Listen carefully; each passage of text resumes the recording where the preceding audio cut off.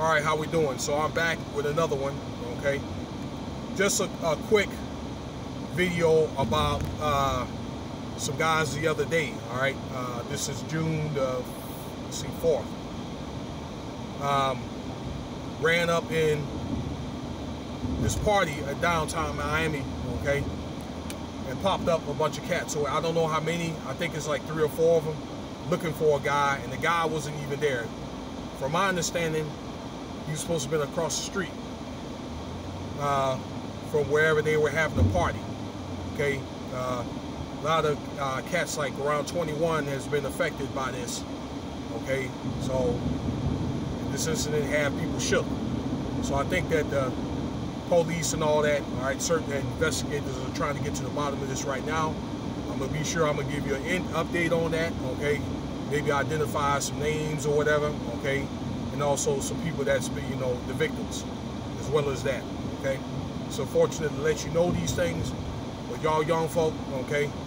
Y'all go out here, have a good time, be safe, all right? Try to, I don't know, differentiate your personal and your differences or whatever, your relationship differences when it comes to having a good time, all right?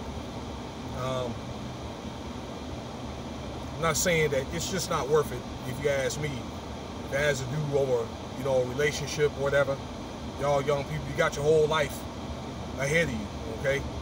So, guys, if she's tripping or whatever, all right, we don't want you let her be the next cat's problem, okay?